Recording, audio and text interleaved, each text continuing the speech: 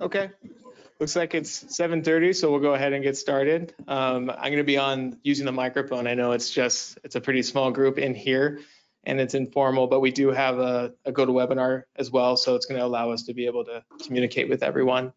I just want to thank everyone that's attending virtually, as well as the folks in here. This is a very important process, and once we ultimately adopt our district map or our new district map, it's going to be our map for the next 10 years. So thank you for being a part of this process. We can't go through this process without the public's input and all the feedback that you're going to provide. So just to provide some background, we've been going through this process with National Demographics Corporation, and Jeff Simonetti's here from National Demographics. Since early 2021, we've had 2 public hearings, and that's per the requirements of what is called the Fair Maps Act. And that's been the instructions really to the cities on how they're going to redraw their voting district lines. And so we've gone through 2 public hearings out of 4 that are required. The first 2 have really focused on the process we're going to take, the redistricting process, and then also on communities of interest in neighborhoods. And so through those 2 public hearings, we took public input, and we ultimately had the 5 areas that you'll see on your map in blue, and also will be presented through the PowerPoint that Jeff's going to go through. Now those areas, that really reflects these areas that we, to the extent that it's feasible, we want to try to avoid drawing a voting district line across, because we don't want to cut across the community of interest. Now again, that is to the extent that it's feasible and that we can ensure a population balanced map. Now it's not to suggest that anyone here can try to preserve additional areas, that you guys certainly can. It's just that these are areas that through 2 public hearings, our community and council collectively decided were areas that we want to try to preserve. And so with that, I'll hand it over to Jeff. Jeff's been really assisting the entire Chino Valley area. He just came from a Chino Valley Fire District meeting, and he's also helping Chino Hills, so he knows our entire community pretty well. He's going to jump into the presentation and also go into our public mapping tool, District R, and kind of the things that we need to look for as we're drawing these new voting district lines. So give it to Jeff. Good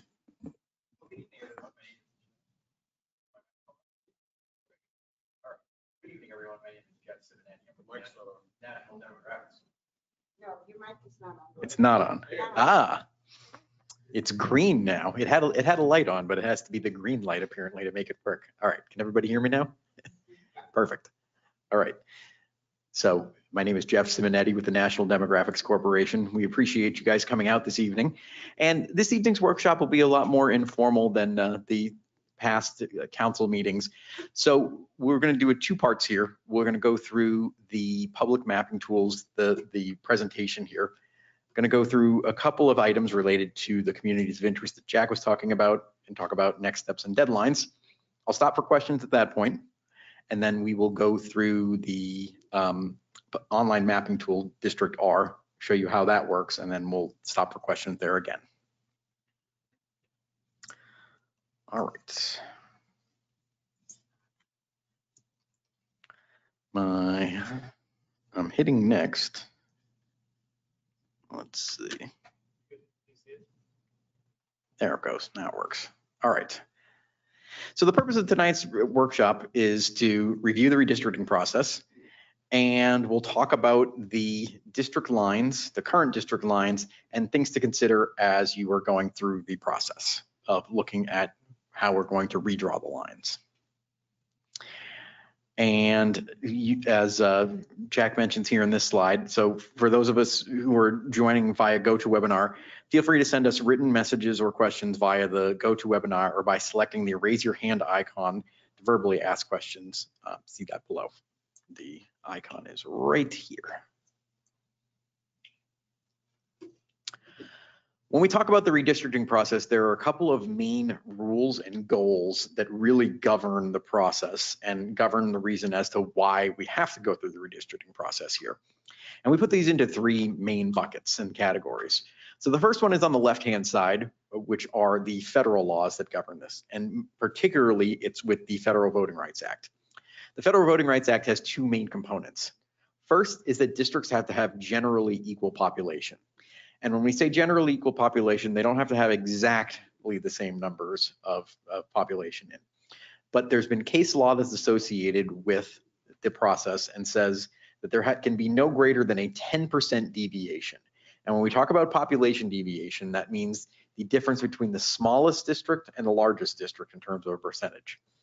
As you'll see here in the next couple of slides, the population has increased pretty substantially within the city, and it hasn't increased in the same relative manner by districts. So there are some districts that are significantly larger than others right now as a result of the 2020 population in the existing districts, and the city of Chino with its current districts is out of population balance as we associate here. So that's the main driver as to why we have to go through the redistricting process. In addition, the Federal Voting Rights Act also talks very specifically about having no racial gerrymandering. Since the city of Chino went into the districts back in, it was 16, excuse me, in 2016, there's been a new law that's passed called AB 849, and that specifically sets up California criteria for the cities. That's in the second bucket. And the important thing to remember about the California criteria that come out of the Fair Maps Act is that they are rank ordered, and they are rank ordered in the following order. First, districts have to be geographically contiguous, meaning they can have no islands that are disconnected. They have to have undivided neighborhoods and communities of interest. And we talked about that at the first two public hearings. And those are the areas that you defined as where practicable, we would like to keep those areas together in one district for purposes of effective and fair representation. The districts have to have easily identifiable boundaries, and they have to be compact. And when we say compact, that means that you do not bypass one group of people to get to a more distant group of people. Finally, on the right-hand side, we have the other traditional redistricting principles that we follow. And there are a few important ones to remember here. When we talk about respecting voters' choices and continuity in office, as well as minimizing voters shifted to different election years, there are two components to how we go through the redistricting process. First, we actually draw a physical map and the city council votes on that. Second, we put together an election sequence. As you know, the council members have staggered elections. So some council members are up in 2022, some council members are up in 2024. And through the redistricting process, you can determine which one of those elections are up in each cycle. It's called the election sequence. Let's say, for example, you're currently in a district that votes in 2022, but your lines would get moved and you now get put into a 2024 district. We try to minimize the number of people that are shifted between different election cycles. Finally, an important component in this city, considering the development that you've had, is taking into consideration future population growth. So we know, for example, that there are some areas in the city, particularly the Preserve and parts of College Park, that still could have some pretty significant residential development. You can slightly underfill that district or districts, knowing that that the population is going to increase over the next 10 years. The population deviation still has to fall under that 10%, so you can't make that greater than 10%. But if you keep that within the population deviation, you can slightly underfill those districts, knowing that those districts are going to essentially grow into themselves over the next 10 years. So you'll see here, this is the 2021 redistricting data, and this includes the 2020 census population, but within the existing districts. So you'll see here that the total population is 86,573. And you'll see here too, on this area, there's a couple of important components. You'll see here the deviation from the ideal and the percentage deviation that we have here. The way that you calculate deviation is we take the ideal number. And what does that ideal number mean? Essentially what that is you're taking the total population and dividing it by the number of districts, which is 4, okay? And you'll see here that the largest district currently is District 4 at 25,681 residents, and District 1 is the smallest district with 18,131 residents. The difference between the largest district as a percentage off of the ideal versus the smallest district is how you get your total deviation, which is right here at 34.88%. So obviously that's above the 10% threshold, which is mandating why we have to go through the redistricting process. One other important thing that I want to point out too is that when you see here, for example, we say, okay, this is below 16.23% below deviation. Does that mean that districts 1 and 2 shrunk? The answer to that question is no. It just means that on a relative basis, districts 3 and 4 grew at a significantly greater pace than districts 1 and 2 did. But your population increased over from 2010 to 2020. Another couple of visual representations too that we want to show is the comparison between the citizen voting age population from 2016 to 2021. And so the next couple of slides here that we'll show visually what your citizen voting age population is by census block. And you can see the comparisons here. So on the right-hand side is the 2016 citizen voting age population, and that used the 2010 census data. And here on the left-hand side, we have the 2021 numbers that show the new census data. As you can see here, there's still significant concentrations of Latino citizen voting age population in districts 1, 3, and 4 in particular, and very particular in the downtown area of the city. Here is your Asian citizen voting age population. Again, 2016 on the right, 2021 on the left. And for all of the demographics here that I'm going to show you, the purple and bluish colors are lower percentages for a particular demographic, and the yellow and reddish colors are higher percentages. And again, you can see that there has been some increases in Asian American citizen voting age population, particularly in the preserve community. So these census blocks here, right north of Pine Avenue there, kind of in between Pine Avenue and the Chino Airport.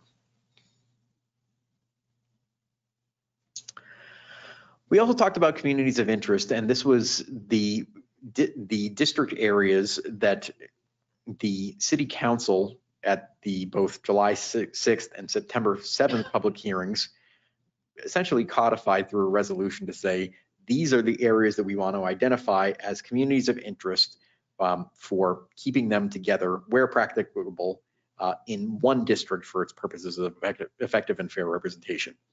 And there were 5 community areas that they identified. The first on the north is the areas north of the 60 freeway that are generally rural and have more of an agricultural community. Then we have downtown Chino. And as you'll see here, the way that the current districts are drawn is that downtown Chino is split, and Central Avenue is the dividing line there, and it's divided between districts 1 and 3 currently. Park East is in District 4, and then College Park in District 3, and the Preserve currently in District 4. So the only community of interest that's currently split by existing districts is downtown Chino. Finally, we have the next steps. So let's talk about what the remaining hearings are. We're required to have at least 4 public hearings, and we've had 2 so far.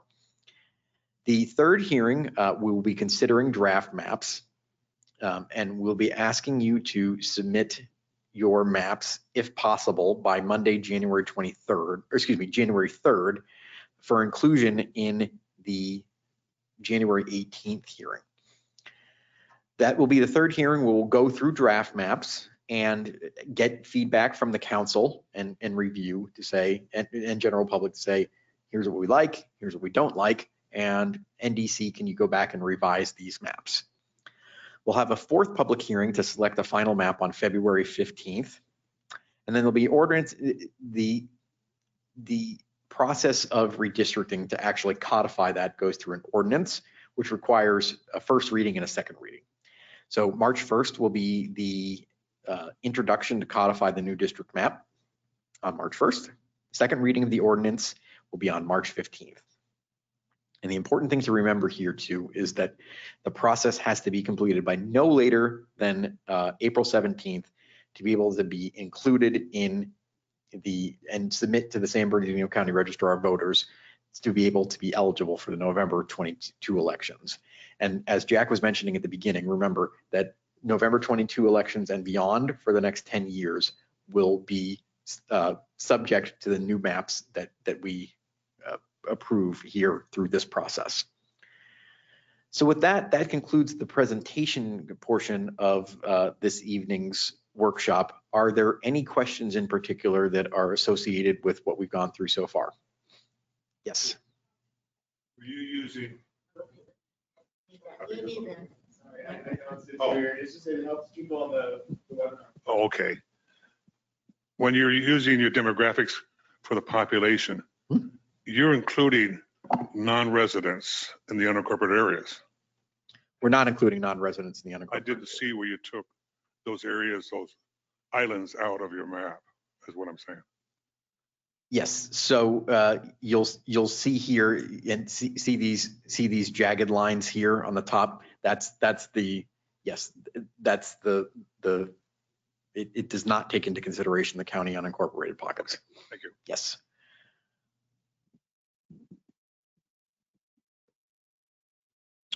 Any other questions associated with the presentation? And I could probably help answer this one. We received a question online. It says, are there any proposed maps of what the new districts will look like? The answer to that right now is no, there are no maps. Right now, we're going through the process of drawing the maps. So really the purpose of tonight's workshop is to look at the mapping tools that we have posted online, just to help people kind of move that along, be able to get in there and start drawing proposed maps. We will take a look at those proposed maps at the January 18th public hearing.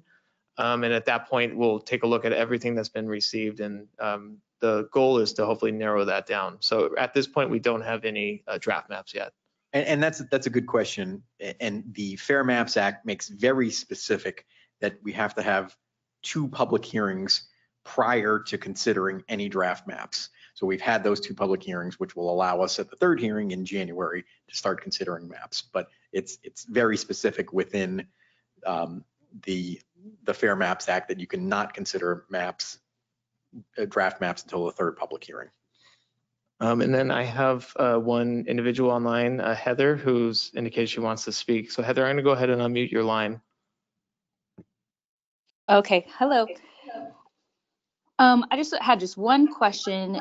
If citizens feel that the maps are not fair, can they challenge them? And for example, if they challenge them, can they, for example, collect signatures and bring it to an election of maps? I would have to go back and ask the city attorney with that, but again, this is something that there's a public process associated with this, and we have multiple council hearings to consider what those maps are. And NDC's job is to make sure that the maps that are considered are follow both the federal and state voting rights laws. And so that's something that we will conduct throughout this process.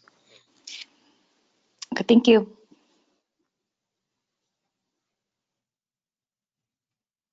I think that those are the only questions I see online. I just want to make sure, is there anyone else online that would like to ask any other questions before we move on to looking at the mapping tool?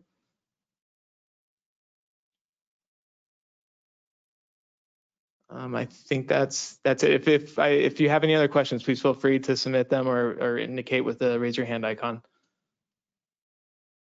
All right, so we will transition over to the District R. Okay. Let's see. Seems to have frozen my keyboard.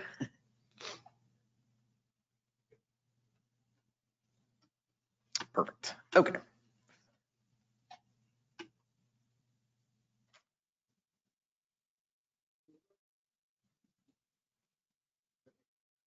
So we're all well set, and now let's just transition over to District R.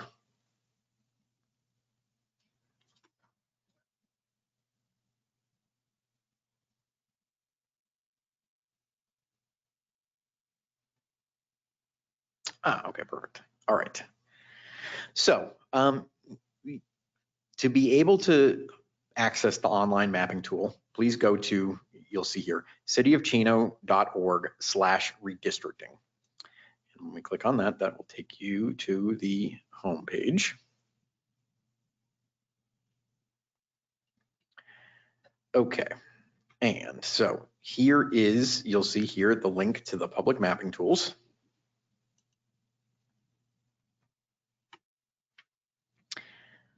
And there are a couple of different links here. So there's the District R mapping tools right here. We'll go through how to do that. And there's instructions that are that are here to walk through, and we're going to again walk through this in full detail. And then here is where you'll go, and if you want to see the public gallery and see where all the other maps have been submitted, you'll click on this. So let's go there. Okay, so this takes you to the Chino homepage for the maps, and there's a couple of different points. So the purple box is if you want to draw the districts, you'll click on that. You can also, if there's a particular community that was not included in the communities of interest process, but you'd like to identify, you can click here on this sort of orangish red color box, and that will allow you to draw a community as well. Once maps are submitted, you'll see here, and there's the public gallery, all maps that are submitted will be there. And let's say, for example, you had a map that you half finished, but you said, I want to finish that up later. You can save that half completed map, and that will show up in the works in progress. So everything that gets either submitted as either work in progress or public gallery will all be right here. So let's start and show you how to draw your districts. So when you click on the map, you'll see here a blank map of Chino, and there are a couple of different items here that are associated. So there are three main tabs. Here you'll see, this is your population tab. And again, remember how we talked about the ideal population. So again, that's just taking your total population and dividing that by the number of districts. And you'll see as we start filling in the map, that will show up. We'll get to the evaluation tab. That's something that we use at the end because that only shows data once you actually, and it moves interactively as you fill in your map. And then we have data layers. So there are a couple of different layers here that we can show you. So for example, if you want to see where the current districts are, you can toggle that on and off. And then there are your demographic data. So let's say, for example, you want to see the citizen voting age population for Hispanics. And if you click on show citizen voting age population, it will show you where those are by census block. And again, you can toggle that on and off, and you can leave whatever you have on as you're drawing your map. So let's say, for example, you wanted to see where the Hispanic citizen voting age population was while you're drawing your map, you can leave that toggled on. I'm going to turn that off for now, but we also have some additional demographics. So this comes from what's called the American Community Survey. So when the census gets handed out, every single household gets a census survey. I believe it's 1 in 15 or 1 in 17 residents get what's called the American Community Survey. And that asks for additional data related to things like, do you have children at home? What's your income?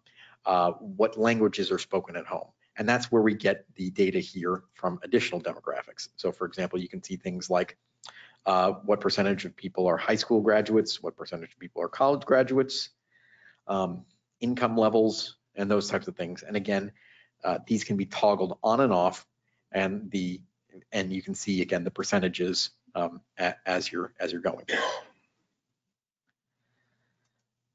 So I will toggle those off for now, and let's draw a map.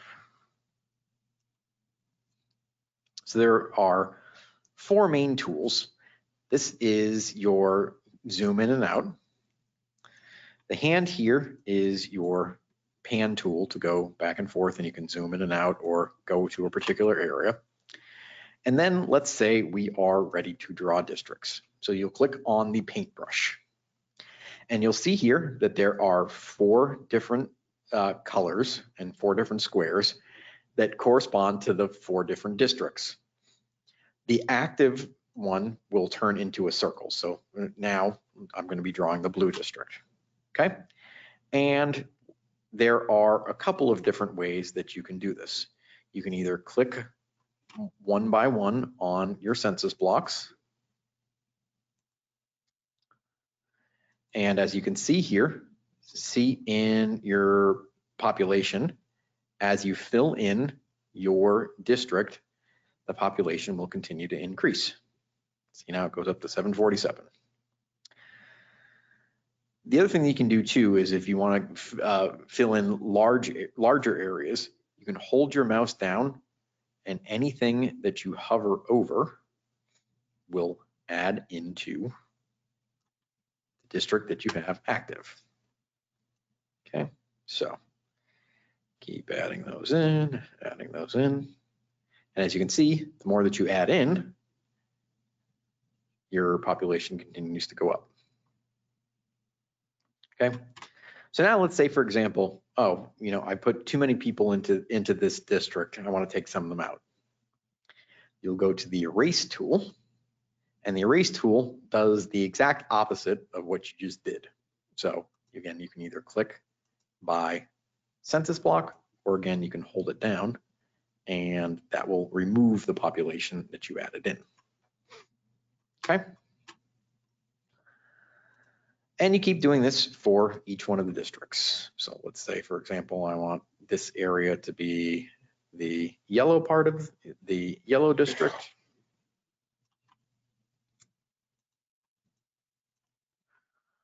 I want some of the area around Chino Airport to be the green district.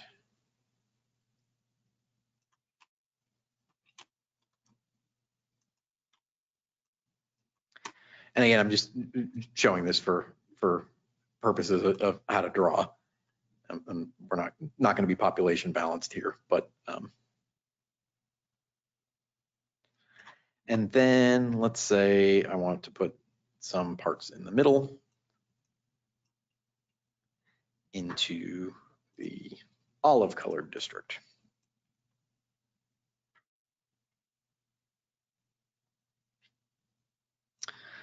Okay, so now we've got 4 districts drawn, and there are a couple of important items to see here. First thing that you'll see here is it will give you what your unassigned population still is. So it'll show you areas that you have not put into a district. So you can see here, I still have 17,576 residents still need to go into a district. That should be, when you're finished with your map, this unassigned population should be 0. And there are going to be a couple of instances here where you'll probably see that there are some very, very small census blocks, and they're easy to miss. So this is an important tool here. You'll see highlight unassigned units. And when you click on that, that shows you some of the areas that you have missed. And let me give you an example. So you can see here, I missed these areas, and you'll see how small some of these census blocks are. For example, the census block here is the freeway, okay? And that's just how the US Census Bureau draws their census blocks. We have no control or no ability to change that. That's how they do it.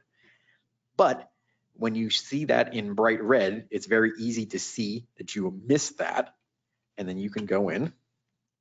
I want to put that into the teal colored district, and you click on it, and that adds that into your district.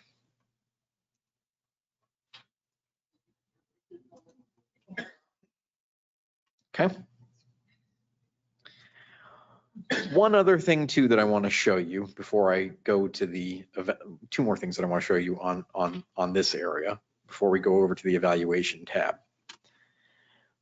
Let's say, for example, I've drawn this area in the green district, but I really want to put it into the yellow district.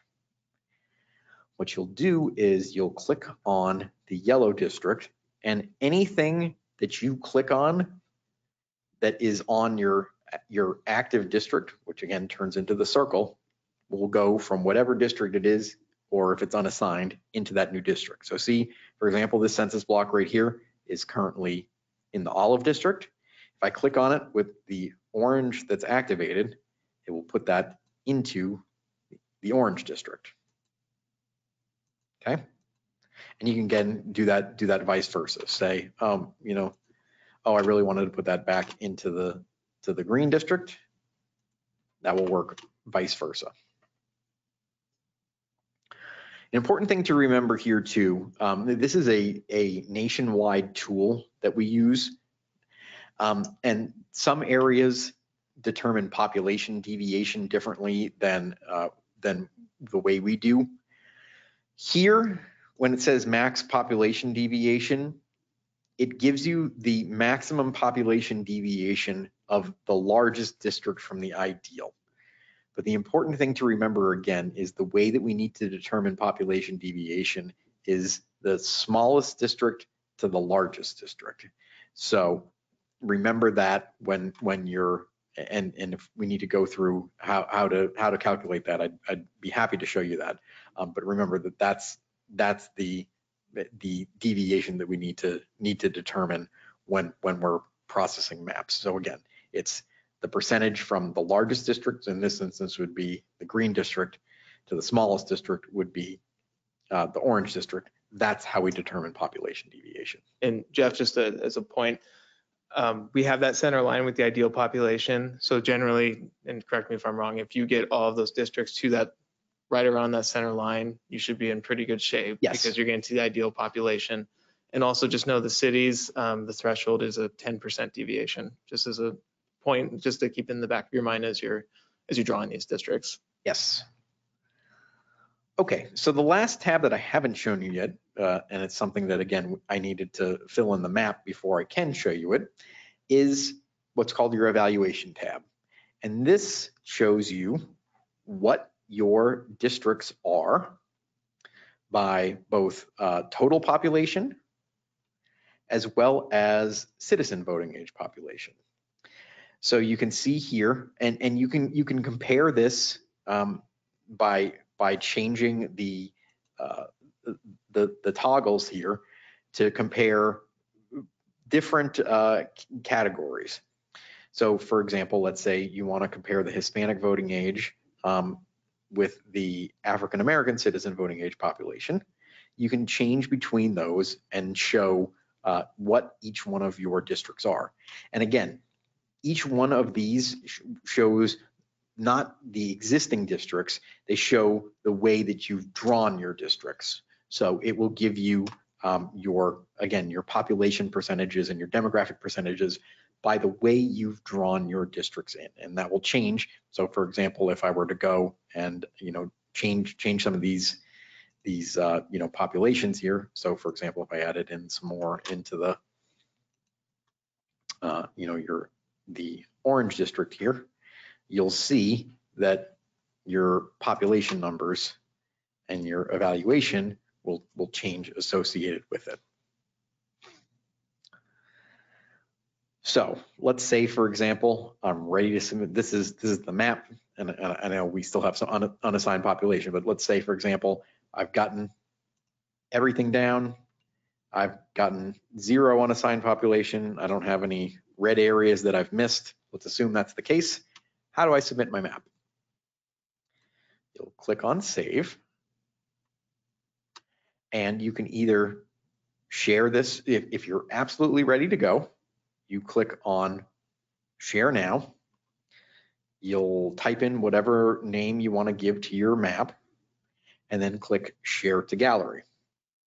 And you'll see each one of the maps that get submitted has a 5-digit code associated with it. So this one is 91611, and you can go back and reference that, and those will all get put into the public gallery. If you want to, if you say, hey, I haven't, I'm still not sure, or there's some areas that I want to go back to at a later time, you can share this, save this as a work in progress, do the same thing, save as draft, and it will get submitted into the works in progress as I showed earlier. Once a map gets submitted, you can submit as many maps as you want, but once a map, if you hit share now and share to gallery, that map gets locked and can't get changed. But again, you can submit as many maps as you'd like. So I know that that was probably a pretty quick overview. Would be happy to answer any questions that you may have about the process and how particularly the mapping tool works. Hey, Jeff, just before we jump into questions, if you don't mind, I know we show on the evaluation the districts. There's, when you go to data layers, you can also, not only can you show current districts, but there's also an option that the district number will show up as well. So Yes. you see where it says show numbering for painted districts, so at least you can see that. So that's an option as well. Yep. And lastly, up there it says lock already drawn districts. In some of the census blocks, it gets kind of tight. If you click that and you already have a district that's completed, if you select that and it's underneath where the brush size is, as you're drawing, it will lock that in so you don't take away a census block from that already drawn district. So there's just a couple features just to think about when you're drawing your maps.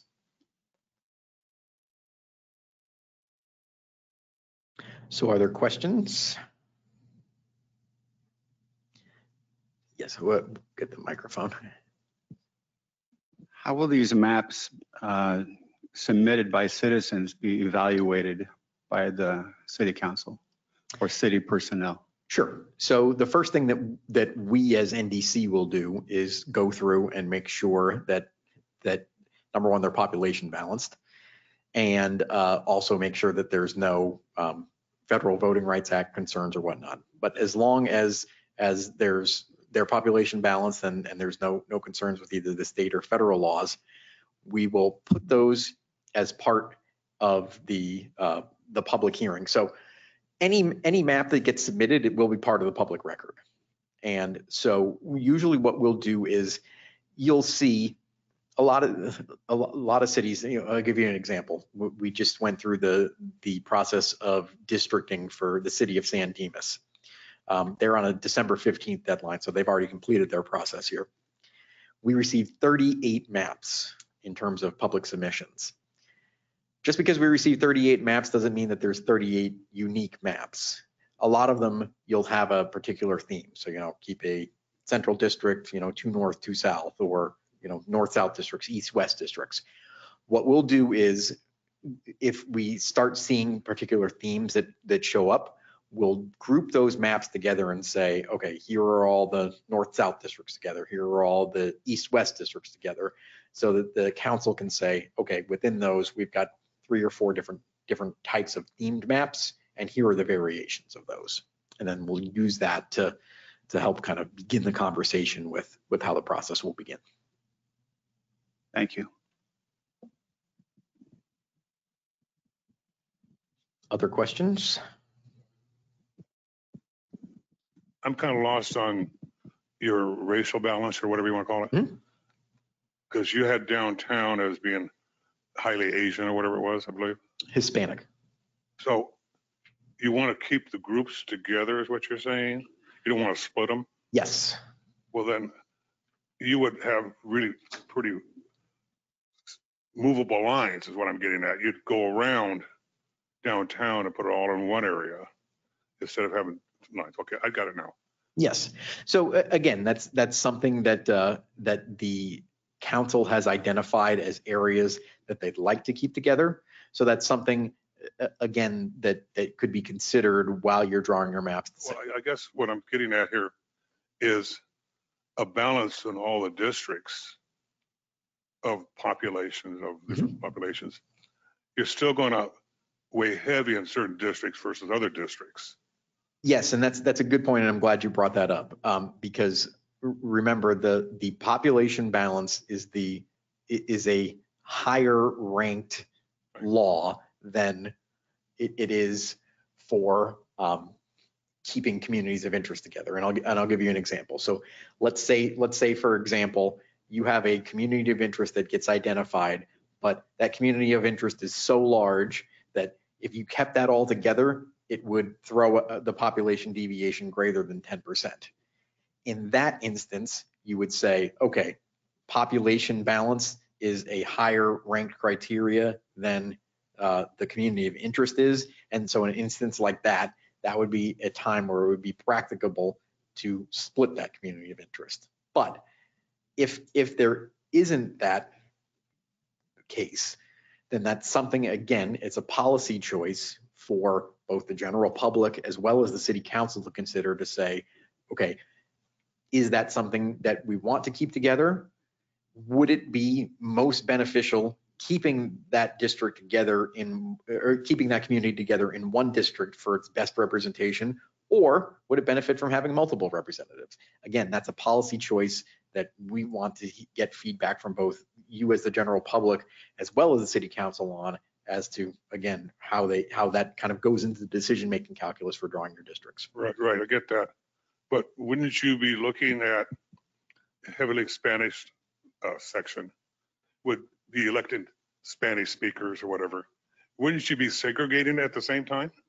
As if you don't have a racial balance? So remember, when we look at protected class voting, it's something that we have to consider in the maps.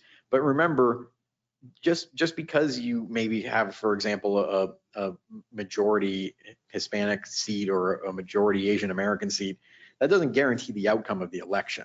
It's just, but you're going to sure market it that way. If you're running for an office, you're going to be sending out Spanish speaking ballots versus non-Spanish speaking ballots. Again, it's not something that guarantees an outcome of an election. I'm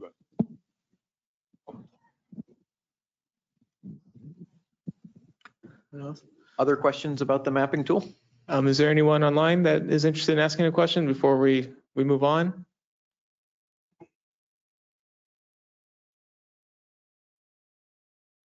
I think you're Okay.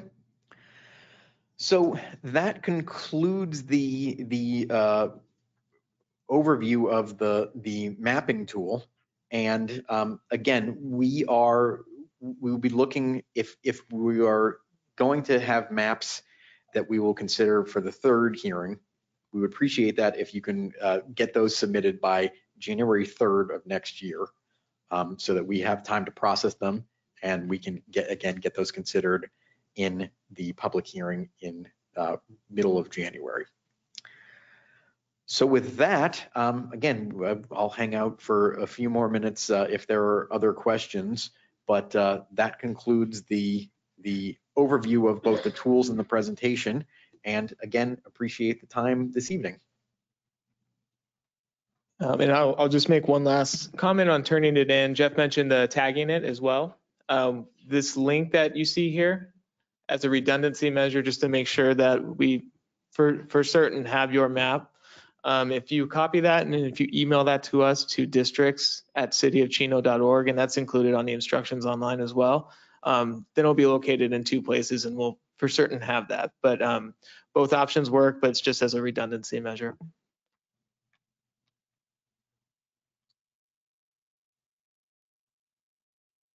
And for the online folks, if you don't have any questions, I'm going to go ahead and end the webinar for now. But if you have any further questions, please feel free to reach out to us at districts@cityofchino.org, or you can call us at 909-334-3338. Thank you.